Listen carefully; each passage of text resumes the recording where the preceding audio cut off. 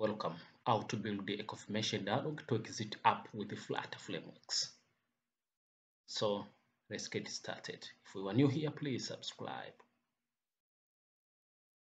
Now we are going to replace the scaffold widget with the pop scope. So select all and cut.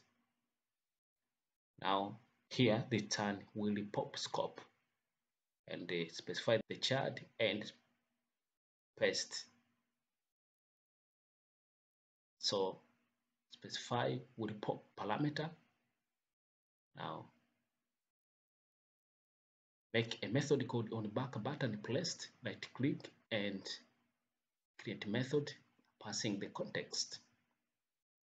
Now make this a future, specify the ask, the return type be future boolean.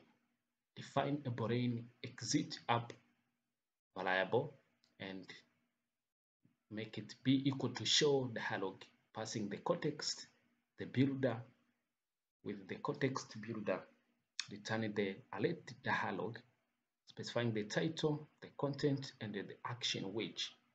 Now passing the button, the first no button, specifying the child and on placed method. So on placed method navigate, return no, copy and paste the text button. Now the navigator return true and return the boolean exit app.